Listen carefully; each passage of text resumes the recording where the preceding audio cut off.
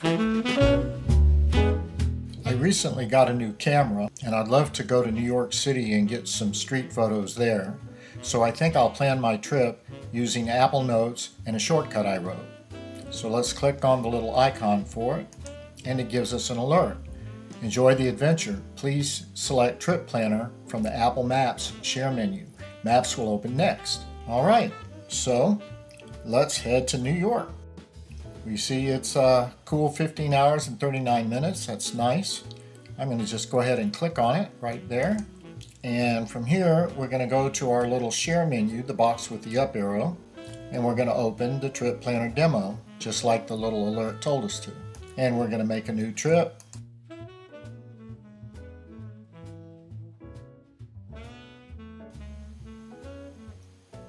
There we are. We have a nice note, and it has our title and our description and the address of City Hall. That kind of gets us in the vicinity, right? But let's add maybe a couple of stops. So let's go back to Maps. We'll clear this one out. And of course we have to go to the Empire State Building. Right there. So let's add that. We'll click our share menu. We'll click our trip planner. But this time we're going to append to our existing note, which is our New York adventure.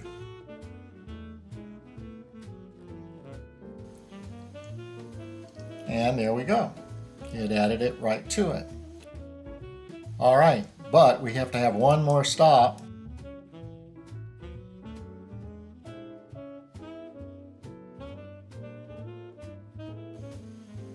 Okay, so there it's added it. Fantastic, but let's say we want to do a little research about the house and we want to just add it to our note here. So I'll go to the share menu in the Notes app and I'll run another little shortcut I wrote called Chat. So it says Ask Chat-GPT.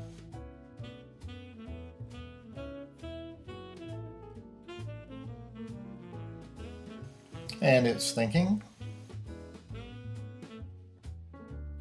All right. It's been copied to the clipboard. Fantastic. So we'll just tap down here and we'll paste it. And as you can see, there's a whole bunch of stuff about the Royal Tenenbaums, and it was just appended to our note. Okay, so let's look real quick on how we built this one. Here are some screenshots of this shortcut and of the Chat-GPT shortcut in case you'd like to grab them to help you follow along, because this one is just a little bit detailed. I'll also put a link in the description to a free PDF version of these screenshots.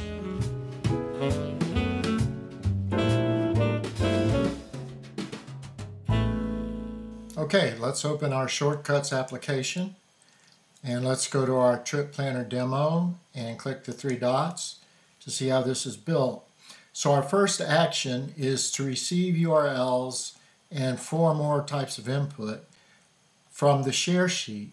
Now, where I got this is I opened up the little information icon and then I enabled Show in Share Sheet. And when I did that, it automatically places this action right at the top of our shortcut. Now, if you're building this on an iPhone, this little eye with the circle in it is down at the bottom of the screen. Okay, then the next thing we do is an if action because we want to test to see if there's actually anything coming in. So if nothing is coming in, that means that we are running this shortcut either from a bookmark on our home screen or from the Shortcuts app, or maybe we've asked Siri to run it. So if there's no value coming in, the first thing we do is dismiss Siri, and then we show an alert. And this alert just says, please select the trip planner, right?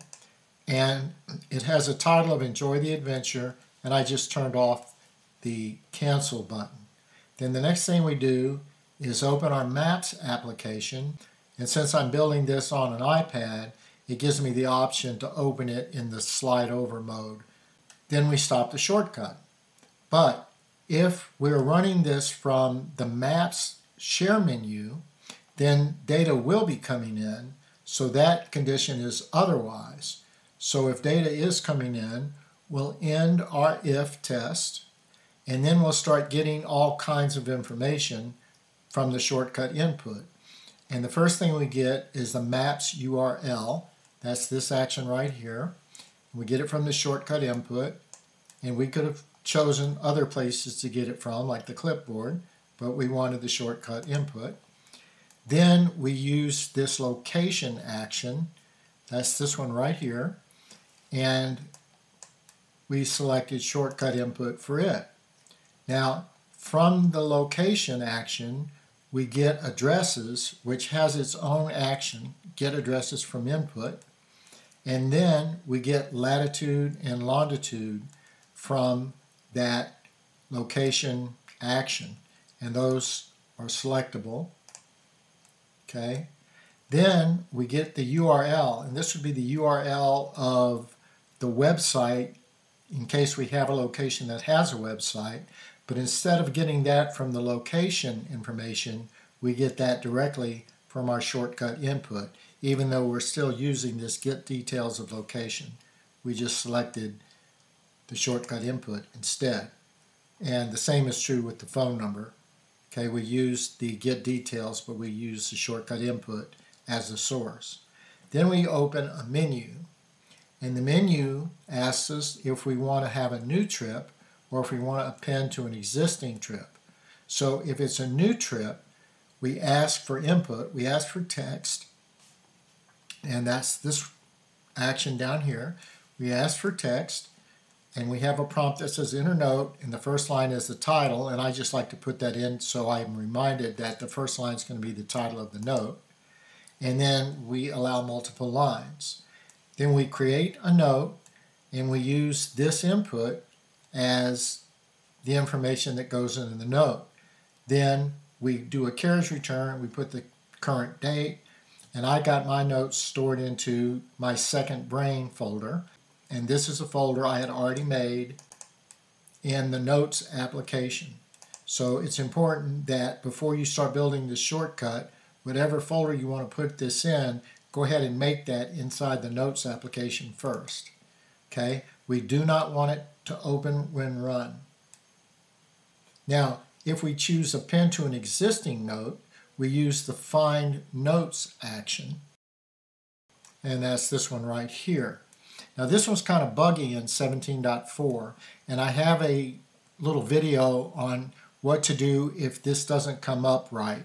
So please check that out if you're having problems with it not saying find all notes, but just saying filter notes, and it won't let you change it. Check that video out. I'll put a link in the description as well.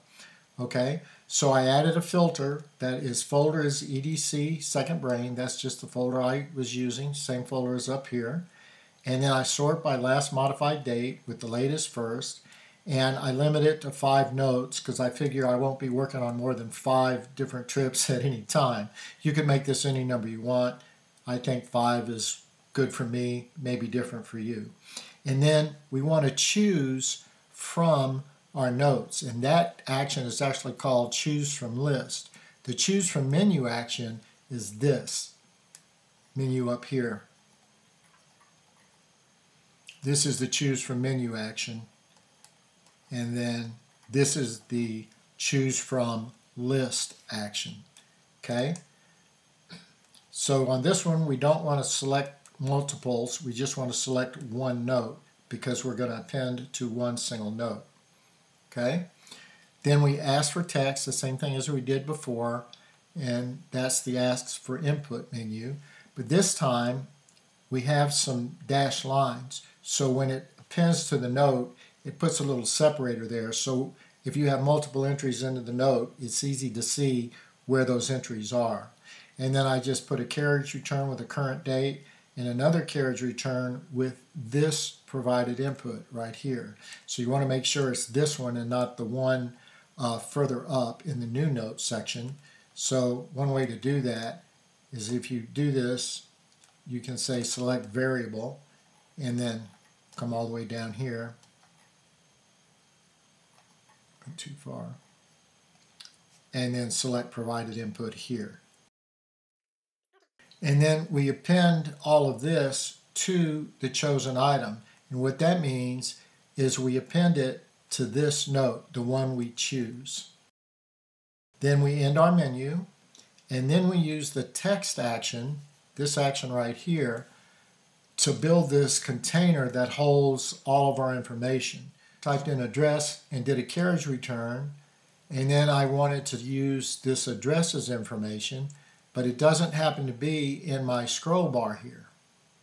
So what I did instead was use select variable, and then I went all the way up to where we'd collected all that information, and I found addresses and I tapped on that, and then that added it to my text container. Similarly with website, phone number, lat and long, and the maps URL. So this is all the information we collected up above. So now we want to go ahead and append all of this. We want to append the text to the result of our choice. So we either are going to append this to a new note or we're going to append it to the appended note. Once we do that, we create a tag using the create tag action, and I just called it EDC location. If that tag already exists, it won't duplicate it, it'll just use the existing tag. And then we want to make sure we do not open when run. Now we want to add our tag to our appended note, right? So that's this note right here. Then we show our second brain folder, whatever folder you're using, we show that one. And then we open this action here. And Apple Shortcut calls that tags to notes for whatever reason, but that's what they call it. So I'll click and hold on that, and you'll see it as a choice down here, tags to notes. That's what this is. So it opens that note that we first appended, and then we add a tag to. And then we stop the shortcut. All right, that's a long one. Let's run it real quick. So there is our little alert. You can see it's in green here because it's running now. And when we say OK, it opens maps. So let's go to New York. Let's go, let's say, to the Empire State Building. There's the Empire State Building. We can go up here to our share menu, and we can use the trip planner demo. And we'll just make a new note just like we saw on the use case at the beginning. Okay, here's how the chat shortcut works. Pretty much the same as our trip planner in that it receives input from the fact that we're showing it in the share sheet. Remember, if you're building this on an iPhone, this is down at the bottom. And then this comment is important here. Especially this down here, make sure that Chat-GPT is on your device. I just use the free version 3.5, and then make sure you're logged into it, and I just use my Apple ID to log into it. Then we just ask for text, and that's our ask for input right here. And the prompt I used was ask Chat-GPT, and I allow multiple lines. And then I use this action, which will show up once you've installed the Chat-GPT application from the App Store, and you want to make sure that you start a new chat, and you also want to make sure that you're using 3.5 or the latest one that's free right there. Okay, then we do a test. If the shortcut input doesn't have any value, and just like we did on the trip planner, then we make a little text box with our provided input, and that's the question that we had asked the Chat-GPT app, and then a carriage return in the current date, and then an answer caption, and then we just use this Ask Chat-GPT, which shows up right there. So I just clicked that. Okay, then we create a new note, right? We create a new note with this text box in that folder, the same one we used for the trip planner. You could actually make it a different folder, but then that gets confusing, so I like to keep it in the same folder. And we do not want it to open and run. Then we copy the text to the clipboard, and that's just to keep it local, and when it expires, I just left them at the defaults. Then we create a tag, Chat-GPT, and then we make sure it's not open when run. Then we add a tag to note, just like we did with our trip planner. We show our folder just like the trip planner, and we open tags to notes. Okay. Otherwise, if it's running from inside another application like Apple Notes, then we do our little spacers, our current date. We do the question caption with the provided input, and this is the question that we asked Chat-GPT, and then the answer, which is just the Chat-GPT response that we pick from our scroll bar right there. Then we copy this one to the clipboard. Same deal, I just left the defaults, but this one has the spacer and the current date. So this one is the one that is going to go to the note that we ran it from. Then we show this alert that the chat has been copied to the clipboard, and there was no title on this one, and we turned off the show cancel button. Then we end our if, and then we stop the shortcut. And that's all there is to this one. What's the origin of Apple shortcuts?